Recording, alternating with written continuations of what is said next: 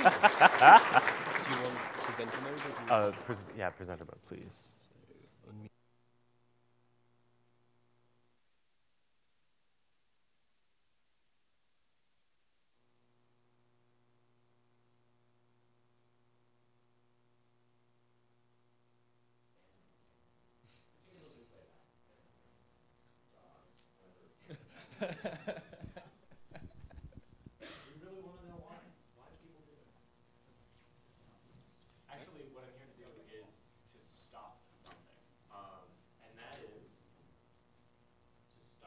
The talk while we fix all the microphones. All right, I think we're good?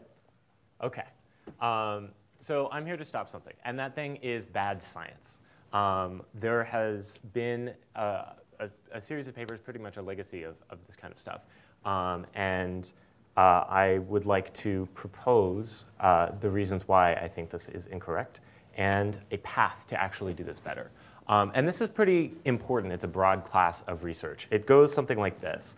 Rebufferings incur abandonment rates 6 times higher than startup latency.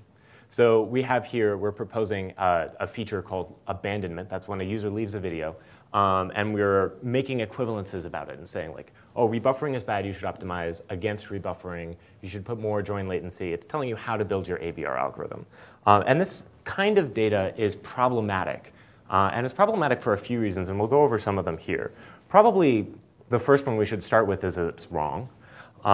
This seems like a pretty big showstopper. Now, a lot of this is published peer-reviewed journals, so I have an advantage in this.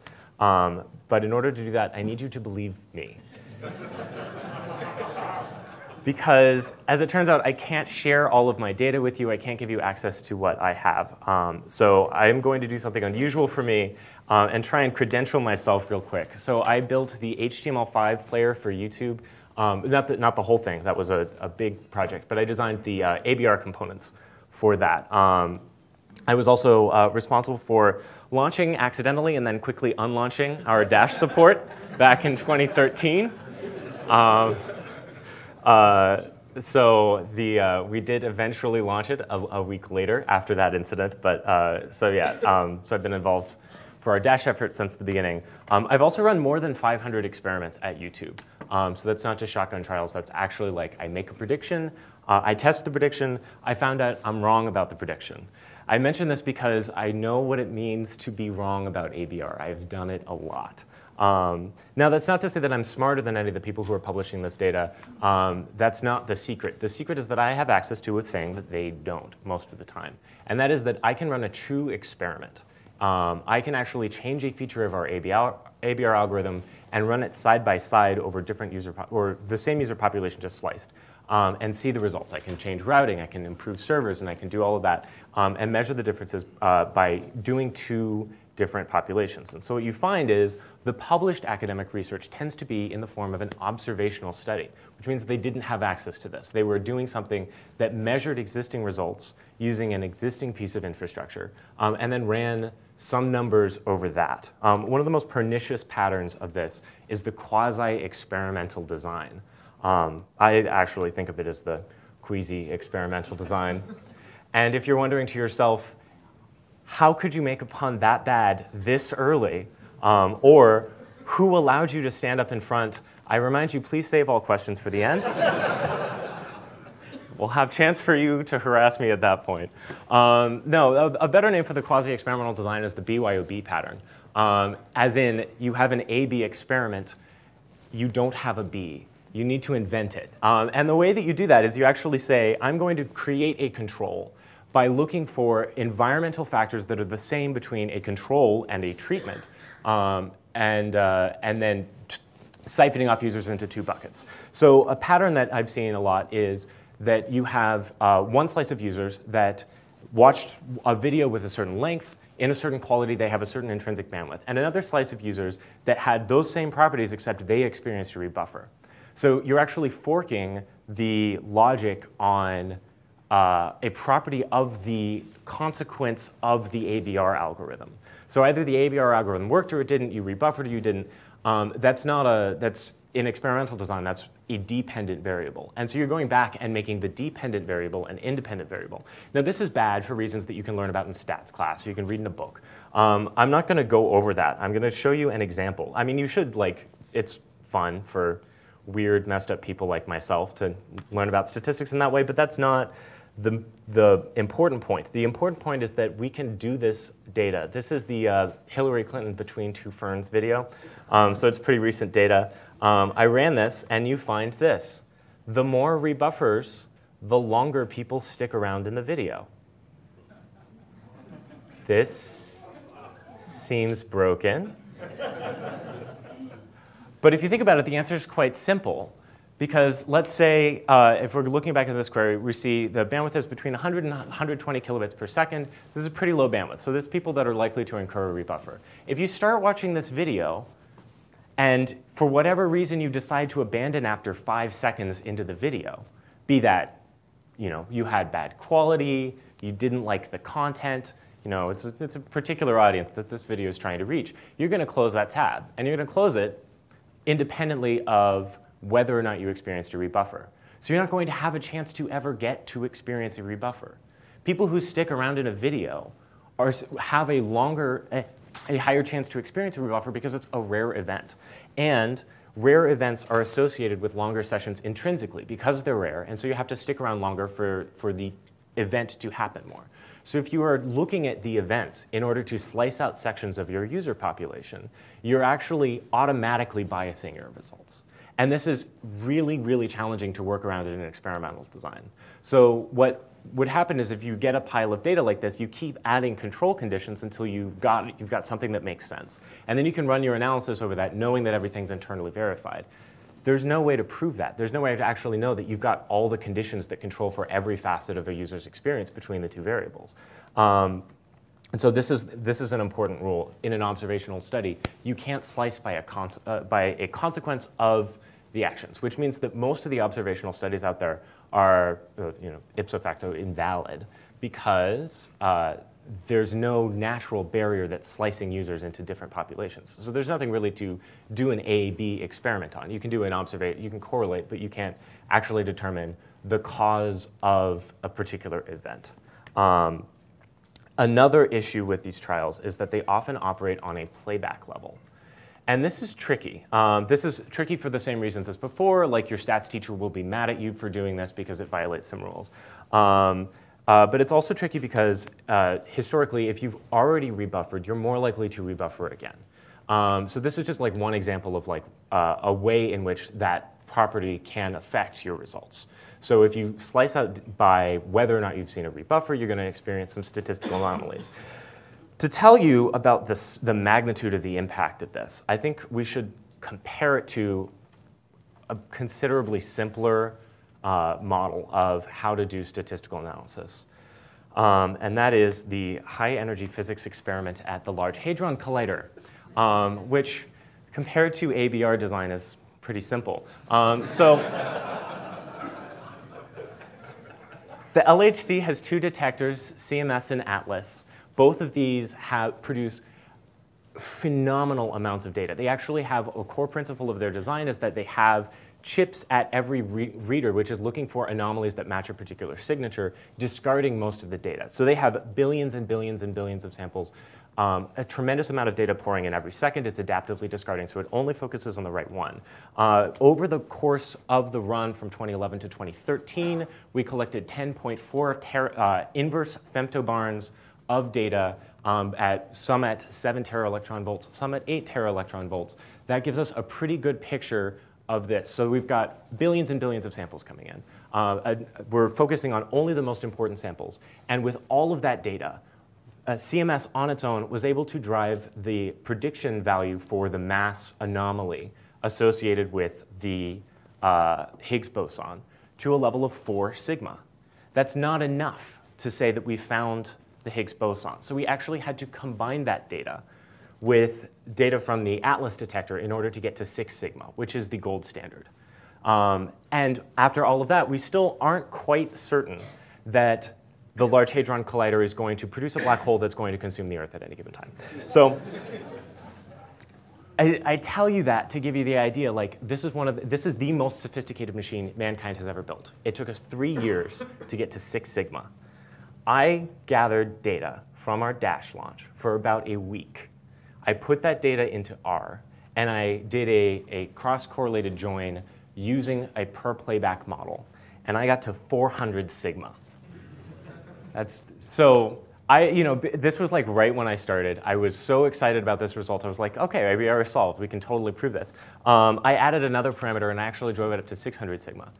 So this was, at the Dash launch, we were trying to understand whether or not the impact of fetching the manifest was the reason why playback time was a little bit down when we launched Dash. And so I computed this thing and said, yeah, absolutely, we're totally certain that this is the case. And I added, like, is the video 1080p as another parameter, and to be even more confident, and that was the second run. And it turns out is the video 1080p at the time in 2013 was picking up more on whether or not the video was an ad. And so it filtered out and sliced based on every ad playback, which in fact dramatically changed the data. What I failed to realize in my excitement is that the second result wasn't just stronger, it was backwards. I had 2 conflicting results. So not only did I prove that the LHC was never going to produce a black hole, I also proved that it had already consumed the Earth. So don't do that. Slice the data using an independent hash function, something that's not per playback, something that's not a consequence of any ABR decision. You have to decide up front how you're going to slice your users. So what we do is we generate a daily session ID, and then we just like bucket users based on that daily session ID. And then we'll do sum-up metrics across the entire population slice, not looking within those population slices. And we'll use that to compute our confidence intervals when we decide what to do this. Now, this method will disappoint you, because almost always you're going to do this and find that whatever change you made did not have statistically significant results. And that's probably true. Which is, it's frustrating for, you always want flashy results. You want every experiment that you launch to do something. Even if it does bad, you just want to know that it did something. And you can do like really risky analysis that violates all these statistical properties to decide what you want to do, what ABR changes you want to roll out. But you've got to be really, really, really careful when you're actually producing an answer to decide whether or not you want to ship something, to not lie to yourself by trusting your analysis. Because almost always the things that you bring to the table in order to analyze the experiment will also be brought when you're designing your feature. And if you do both of those at the same time, you're just going to confirm your own bias as you're designing your algorithm. So it's important to slice based on independent metrics. Your stats teacher was right. It is really important when we have big data.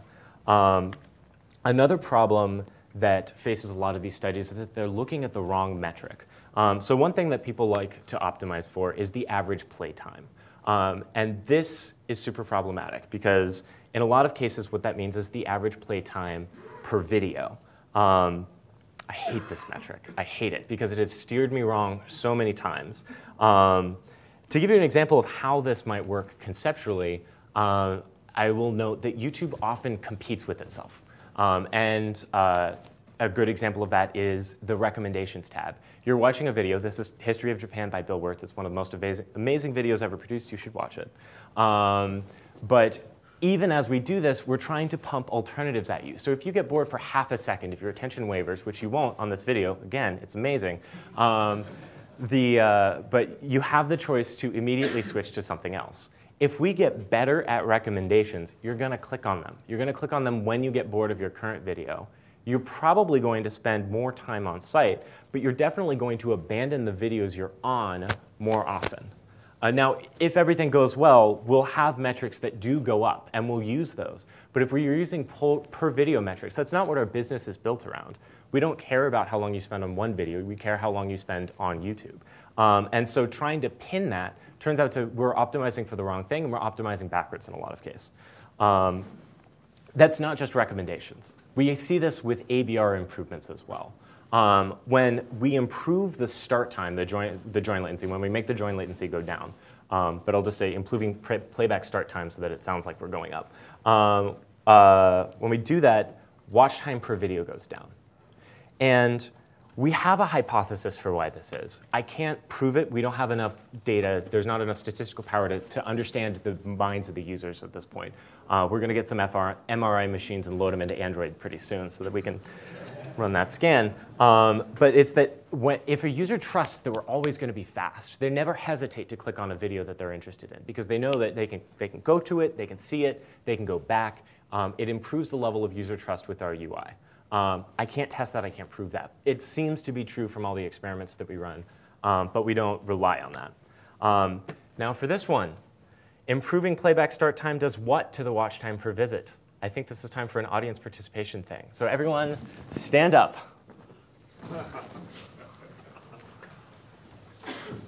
Thank you. All right, now, remain standing if you think that watch time per visit will go up, and sit down if you think watch time per visit will go down.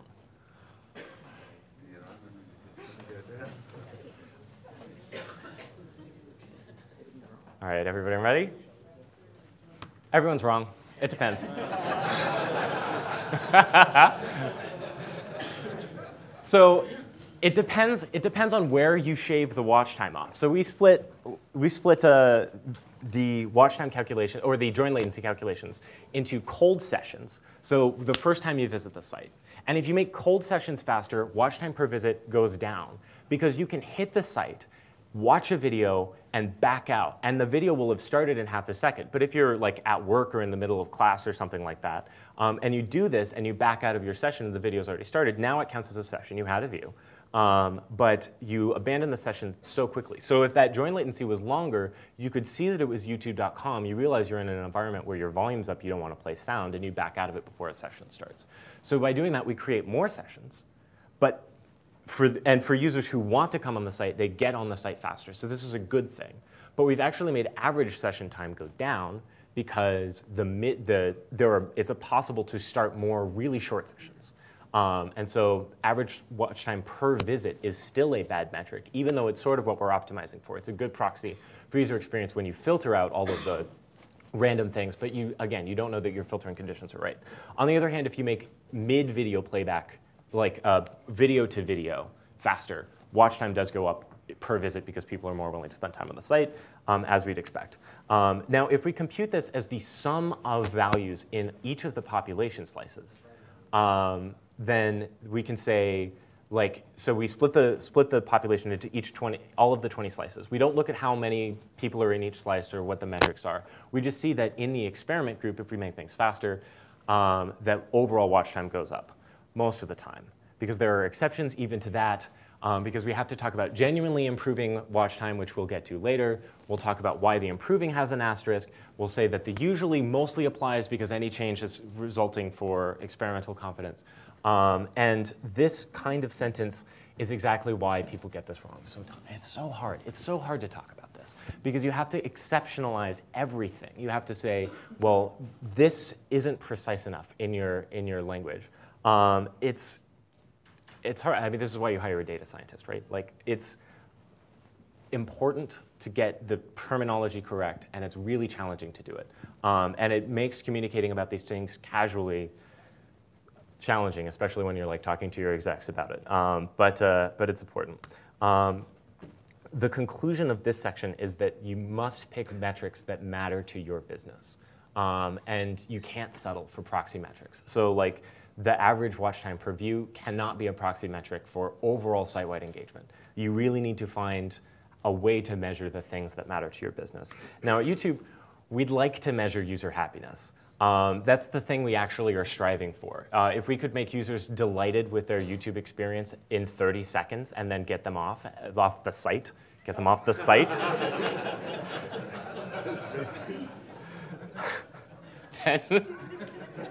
that was not a joke in the script. Then we would be thrilled to do that. That's probably not what happens. So we have a proxy metric, and that proxy metric is overall watch time. The more time people spend on the site, probably the more happy they are with YouTube. We're not perfectly thrilled with this metric, but it served us pretty well so far. Again, I want to emphasize, watch time per view is particularly pernicious. Do not use it. OK, moving on from that one. Another problem is that all of these issues are trade-offs. So in that initial sentence construction, it was like, join latency is bad, but rebuffers are worse. So you should just get rid of all your rebuffers. Now, as we know, you can't just get rid of all your rebuffers. You have to make some kind of trade-off. Either you're going to trade off bitrate or join latency for one of those things, or in the worst case, you're just going to have to buy more servers and pay your content creators less, which may result in less high quality content. Like that, something is always being traded off no matter what you do. At YouTube, we are definitely aware of the implications of our quality trade-offs in our ABR algorithm. So this is a shot of the quality selector, which I talk about a lot. I deeply love the quality selector because it gives me my very best data. The impact of a change in video quality is really hard to measure directly.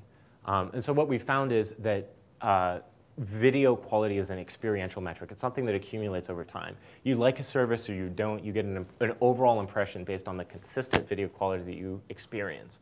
So if you make a change to video quality by spending more time encoding some videos or spending less time or doing something like that, that needs to happen for every video that users watch in order to bathe them in it over time. So it's hard to do that as a pure experiment of how can we look at just the experienced video quality.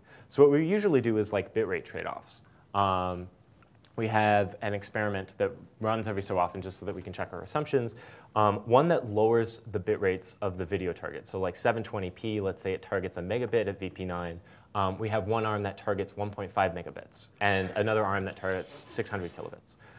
And when we did this, we found some unusual results. We found that manual quality selections, the times that people interact with that gear menu, they go up in both the cases where we raise the quality and we lower the quality. This seems a little paradoxical, so we dug further. We found that when you raise bit rates, people interact with that quality menu right at the start because they see that that HD badge didn't come on. They open the menu, they're like, this isn't 720, I want it to be 720, and they manually select 720. That's ABR work, that we did the right thing. And the user overrode it because they had a preconception about what they wanted. And we respect that. Like YouTube, we don't, we'd like to always be perfect so that the user would never interact with it. But we don't begrudge somebody for coming and saying, I want 720 no matter what. That's fine. What we found is that when we lowered bit rates, people were like, oh, I'm getting 720. That's great. And then it would get to a challenging section of the video, and they would be like, this isn't real 720. And they would go into the quality menu and upgrade to 1080.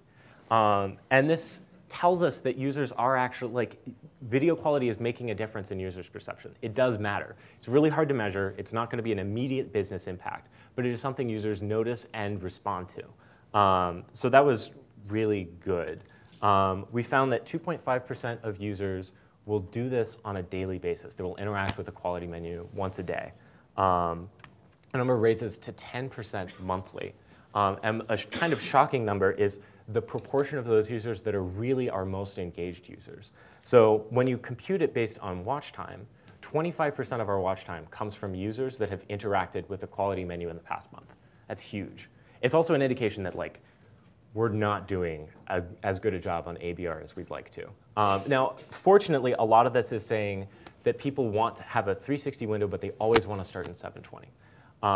Or that they are on a low bandwidth connection and that they want to cap it down to 240. And we do some clever things. We have a half ABR mode, where if you've used the quality selector in the past but are currently not manually selecting a quality, we'll treat that previous quality selection as a ceiling. This was the result of a year's worth of PM work.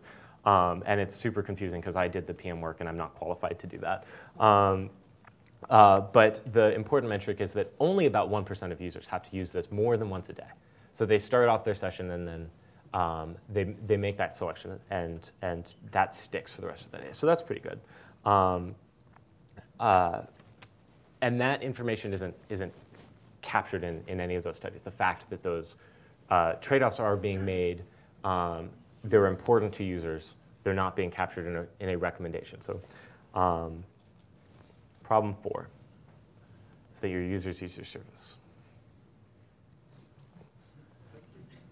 This is a problem. I have a story about this. The story involves the Olympics opening ceremonies. So I watched this at my friend Matt Ward's house And I watched this without a cable connection. So we actually subscribed to a 7-day trial of an OTT service that streams cable for you. I'm not going to name the service. Because as we were watching, we decided to start, we were irritated, the streaming quality. So we got out some nice wine and took a sip for every hiccup in the stream, everything that lasted about less than 2 seconds. Took 2 sips of wine for every time a segment got skipped, like it would entirely drop a 5-second segment. And then every time the video quality would adapt to the highest possible setting while the audio simultaneously adapted to the lowest, we had 3 sips. I got so drunk that I literally danced my way home.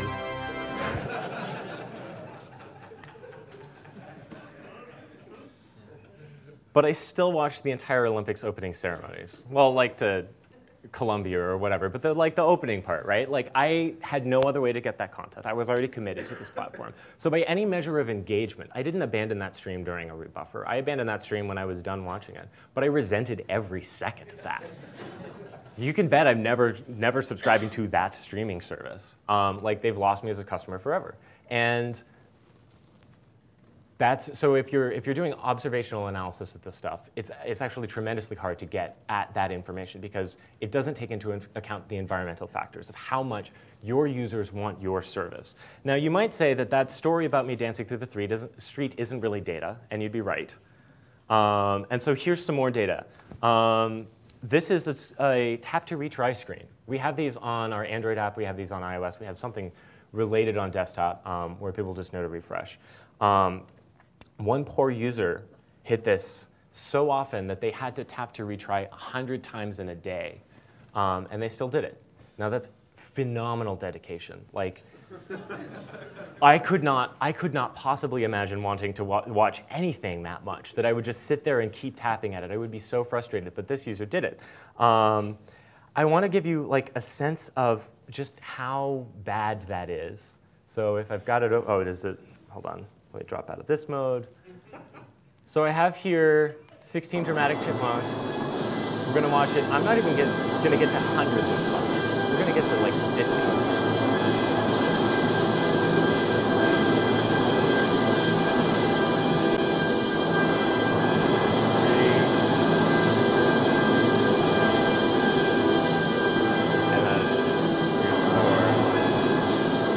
All right. So that's about 50 events in parallel. So that happened. So imagine double that. Imagine having to do that manually. That's awful. Like, and somebody did that. You might say that's still not data. You're right. So what if I told you that 10,000 people do this daily? Like, this is dedication. That is on a curve. Like, that's not an anomaly. There's a perfectly like power law curve that explains how often people are willing to click this. 10,000 users hit the 100 events or more like bump on that curve. Most users know that they can tap to retry, and they do whatever it takes to get back to YouTube in under 60 seconds, the median time for returning to YouTube from a fatal error where they have to kill the app, they have to restart their Wi-Fi. It's under 60 seconds. And we also know that the people who are watching these sessions experience longer session times, so we should deliver more of these fatal errors. I'm kidding, of course. But it goes to show like the level of dedication to your product, and that is a consequence. Oh yeah, and there's one more stat, which is that hundreds of thousands of people per day spend more time buffering than playing, and that excludes short sessions. That's a real metric. They will watch a 5-minute video and spend 6 minutes loading it. It's phenomenal. It's phenomenal, and it's because people don't have any other choice. Here's one more data point. This is the cool pad. It's not an iPad. It's a cool pad. We've given it a gold star. This device is the most error-prone popular device in North America. When we had a network outage on this device, We had a network outage on a few devices as we were upgrading SSL recently. It was for security. Everybody will benefit from it in the long run. But right now, immediately, it resulted in some failing playbacks. And we got messages in our feedback. And the messages didn't say, I can't watch YouTube. They said, I tried toggling Wi-Fi and restarting the phone, which usually works, and I still can't watch YouTube.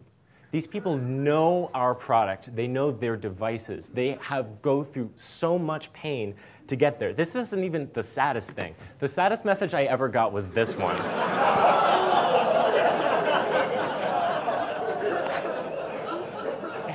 I feel so bad about this one, because they were in one of my experiments.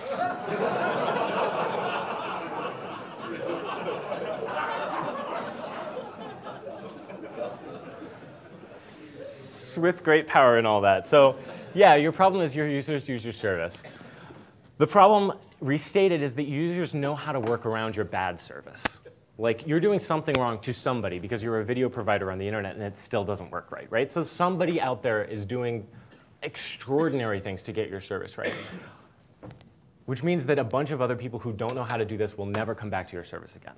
And you will never be able to measure this. This has two important consequences. One is that you yourself will apply your own privilege when attempting to understand how to design your algorithms, how to set your error thresholds.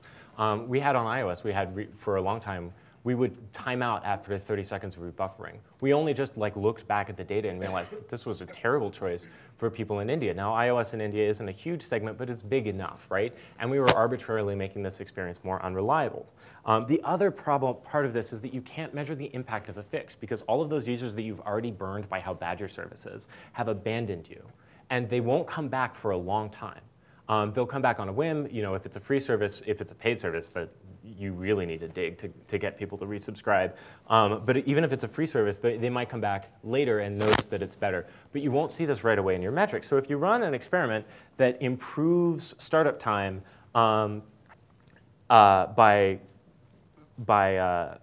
if you run an experiment that improves startup time, then you won't see this. You won't see that it raises watch time, because the users who need things to start faster are no longer coming to you. What you will see is that the only way to get a result is actually take those numbers and make them worse, because it will cause the users that are right on the edge of giving up on your service to actually give up.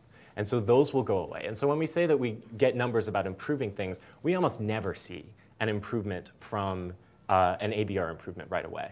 What we do see is that if we go a while with the new improvement once we've rolled it out and then revert it to previous levels using an experiment that makes a couple different trade-offs or even intentionally injected delay, then we see the fall off. So we experience user growth, and that user growth is what's driving additional watch time. Mostly, at YouTube, you can run out of recommendations. You can run out of good things to watch in a day. It's billions of hours of video, and yet you can still do this because recommendations is still an unsolved problem. But that's the limiting factor. It's not whether or not you're going to watch one extra video because you don't rebuffer. So you have to take that account into your experimental design. Now, we can make a bunch of predictions why this is true. I don't want to do that because I don't have the evidence to substantiate it. What I will say is that I'm really skeptical of any study that comes in the form of, if you do this, you're going to get X% more engagement. We don't have a framework that ever indicates that that's a reality. What we actually see is you will make more users OK with your service, and in the long run, that will benefit. So the conclusion of this is improve your fundamentals anyway, because you don't understand right now how you're letting users down. You will later. Another problem with these experimental designs is that your service is growing. Again, these are good things to have, right? So presumably, if your service is on the internet, it's growing because the size of the internet is growing. It's growing in places like India. We have a metric called mean time between rebuffers. We want to optimize this metric, all things being equal. MTBR is pretty simple to calculate. So if you play a video for 20 minutes, you rebuffer twice, your MTBR is 10 minutes. It's just like numerator over denominator. Now, I can get a 37% in this. One of our core metrics that we track, we report it to our executive staff. And I can get a 37% gain in this, and I haven't done it, which is probably not great for my career, but it's good for our users because the approach that I take to do this is if you rebuffer more than 25 times in a playback, we just kill it. We say no more video for you. And this only comes with a 0.4% watch time penalty, which is, it's in the noise for how we do it. And it just takes all of those bad playbacks and makes them go away. Now, I'm not going to do this because I prefer to fix those playbacks. I want those users to eventually turn into more engaged users who have fewer rebuffers than 25. But it does illustrate that if you're not careful, like we wouldn't design that experiment, but maybe we do it by accident. Maybe we cleverly add like a retry limit so that we protect our servers. And that retry limit ends up accidentally taking those playbacks in the long term. So it's a metrics positive change. It looks like, oh, we've reduced load on our servers. These MTBR went up. We don't really notice the fact that we've actually hurt users in the process. I don't have a simple fix for this. I do have a name for it. We call it a mix shift.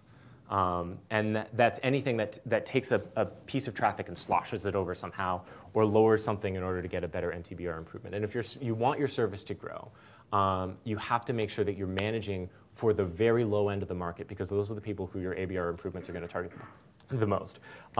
There's not an easy answer for that. You just need to think and you need to slice your data carefully on independent variables. So use like country or a bandwidth value that does not change, like a predicted bandwidth value that doesn't change based on control or experiment. It's something that you have server-side, you pre-compute in order to decide what treatment to apply, rather than observed bandwidth. There's one last problem class, which is really difficult to defend against, and it's the self-sabotaging experiment. So let's say you have an ABR, this has been proposed in a number of ABR papers, but if you have an ABR algorithm that attempts to use multiple TCP streams to improve your overall throughput. You can have this and it will individually look good because you've taken up a larger slice of the internet, you've taken more of the retransmit fraction for yourself. And that will look good from an individual level, but as soon as you try and push that to large numbers of users across the world, you'll notice that all of your servers have now collapsed because they're retransmitting way more than they should. You've lost overall throughput and efficiency on your servers, so this is not good. The real bad problem about this is that they will start looking good in a small experiment, and then you launch it and you have a holdback that uses the old system, and they will still look good even when you have the holdback. So there is no way to catch these. You just have to think them through. It will make all of your metrics look better in the short term. They will hurt your service in the long term. Now, if you're not managing your own CDN, this may not be as relevant to you, but you'll find patterns of like cache behavior or something, someplace where you've just really got to be careful and pay attention and understand what the actual underlying changes are that are making this happen. It's really hard to catch. I'm sorry I don't have a simpler solution. The worst problem, though, with all of the papers that you'll find in academics is that your service is not YouTube, because most of these things are just studying YouTube traffic with observational studies. Problem is our service isn't YouTube either. The thing that they're studying is usually like a tiny fraction of users who've opted in to a certain, like, install a Chrome extension to download all of your like user experience data. Which does not represent the true slice. And even within YouTube, we'll find dramatically different behavior. Manual quality selection is different from people watching YouTube video or watching music videos versus watching gaming videos. Live streams have completely different ABR characteristics and totally different set of trade-offs. So there's that. So that's I ran out of problems and I ran out of time. But I'd like to thank you for not abandoning this talk. And I'll reward you with all the outtakes of me trying to do that jump.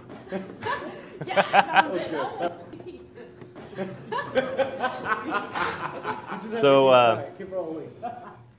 So that happened. All right. Thank you.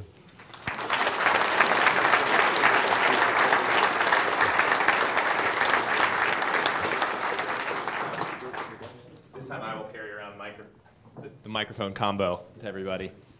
Any questions? There have to be questions after that. OK.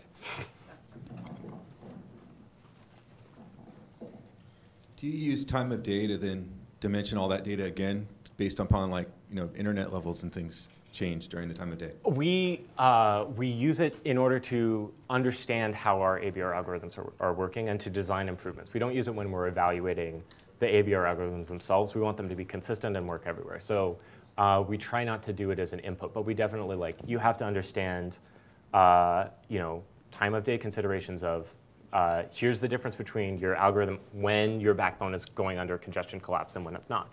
And we have different retry scenarios and try to do heuristics, but it's not like we're explicitly reading the clock and conditioning it. We also see time of the month is perhaps more important than time of day. Increasingly, as people go mobile, their data plans expire and they start getting throttled. And so we'll see when we have to run experiments for a full month now because they will behave so differently at the end of a month than the beginning of the month. Something that uses more data will look great at first, and then as the month wears on, they'll actually like reduce watch time overall because in experiments, it has caused a user to run out of data on a throttled plan sooner. Hi. The overall watch time you mentioned does work for both live and on demand, but are there other metrics that you look for live streaming? So there's proximity to head is really important, or live latency, like screen to screen time.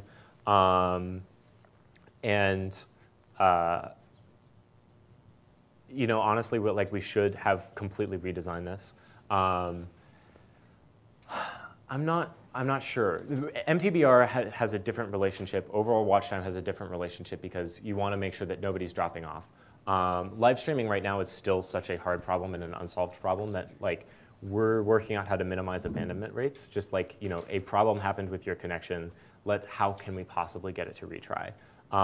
And so we aren't sitting on a pile of super advanced metrics for this.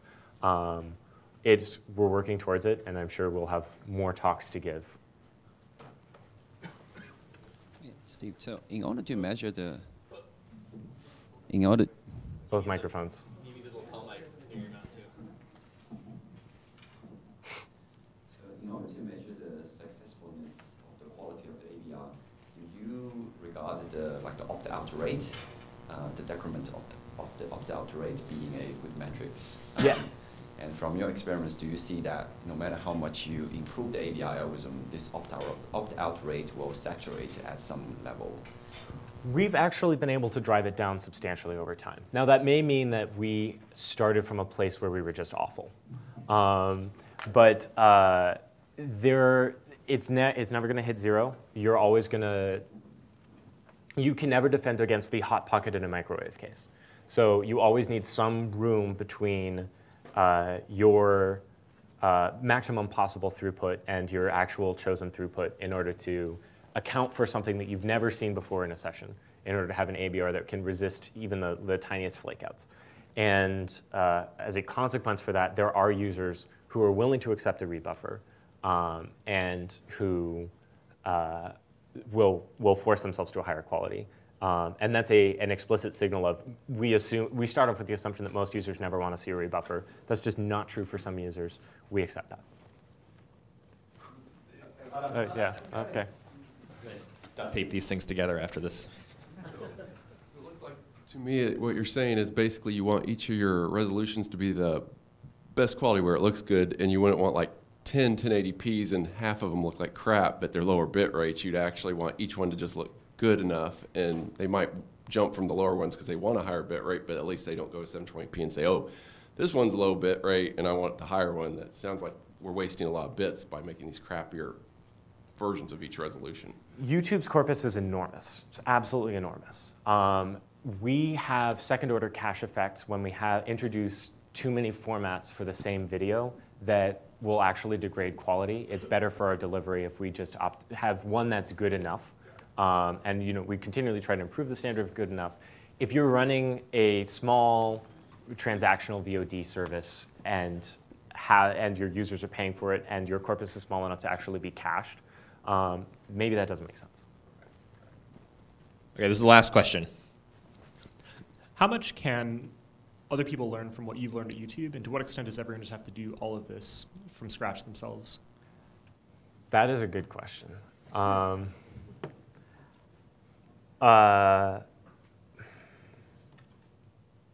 Probably 70% is transferable.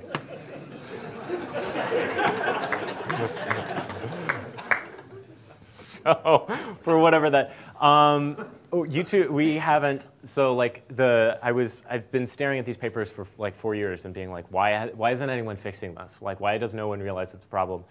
And I finally realized it's because I wasn't talking about it. Like, we at YouTube haven't been going out and correcting. We haven't been publishing papers. We probably can, and I'm going to try and do that. And I expect some of that to be transferable. There's a level of polish that's got to be per content, per service, per context. And so, like, you know, the quality menu, we will never make that go away. We're actually adding it to every product that we don't have it on right now. So even for ourselves, we can't get it perfect. So nobody could ever copy all of what we did and expect to get it perfect as well. Great. All right. Thank you, Steve. Thank you. Cool pad. Hold on, you need this. OK, so we're going into a 15-minute break. I think we're into a 12-minute break in 30 seconds. So feel free to grab more coffee, mill around, hang out with some of our awesome sponsors. But we'll see you back here. Also, tweet at and follow.